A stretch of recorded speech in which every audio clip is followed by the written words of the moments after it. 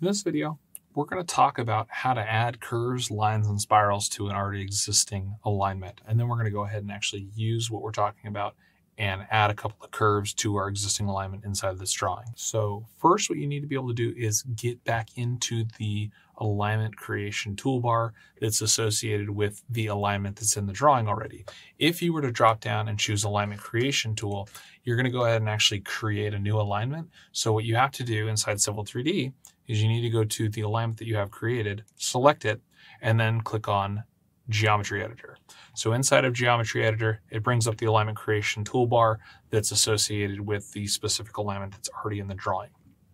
So one thing we didn't talk about in the last video that's an important piece of the editing abilities of your alignment creation toolbar is that you have a grid view of your alignment. So inside of here, if you click on this where it says alignment grid view, what you can do is you can see all of the information related to your alignment, what type of item it is, what the parameters are, and what the start and end points are, and that information.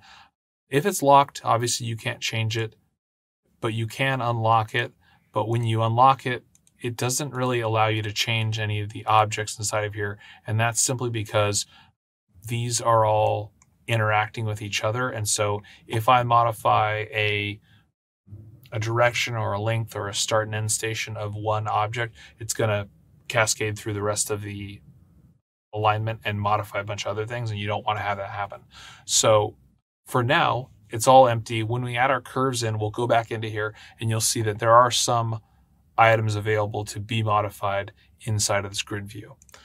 So what we're going to do is we're going to jump down into the options for adding information to our alignments. And so the first three options are you can add a point of intersection, you can delete a point of intersection, or you can break a point of intersection. These options just basically are going to either dissolve that point of intersection and move the line in between the existing start point and that point of intersection, or it'll add a new one, and so it'll change the tangency between two existing point of intersections. Or if you break a point of intersection, it's going to get rid of the links between the point of intersection. So if I broke this point of intersection, it would remove the two links between that point and this point. We're not going to deal with those. What we're going to deal with is we're going to deal with adding lines, curves, and spirals. And so what is important to note inside of adding lines, curves, and spirals is there are three prefixes to the type of curve, line, or spiral that you're going to add. And those are fixed, floating, and free. And they're not necessarily the most intuitive names for how you're dealing with things, but what you need to realize is that a fixed curve or a line or a spiral, what fixed means is that you are placing that object based on fixed points. So you will click all the defining points for that entity. A floating entity has one end that is connected to an object inside of Civil 3D, and the other end is being connected to a fixed point. So say we wanted a floating line, it would basically create a line that was tangent to an already existing curve or going from the end of an existing curve, and then you would pick the end point of that line. So the line floats along the object until you pick the end point. Same thing with the curves. You float along the object until you pick the end point. That's kind of why floating is chosen as the name of like a floating curve and a floating line. When we talk about free curves and free lines, what free curves and free lines are is they're actually going between two existing objects inside of Civil 3D. So a free curve is between two tangents or another curve and a tangent, but you go between existing entities and you either choose a radius or a through point. With the lines, you're going between two curves basically. So you're going with one curve tangency and then creating tangency to the next curve.